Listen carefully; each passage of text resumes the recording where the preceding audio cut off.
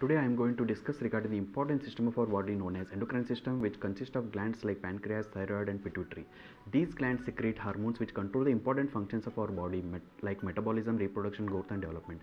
Whenever the levels of these hormones increase or decrease, they give rise to various endocrine related diseases which are treated by a specially trained physician known as endocrinologist. Among these, one of the important glands is pituitary, which secretes growth hormone, which is essential for height gain and as well as the overall physical development.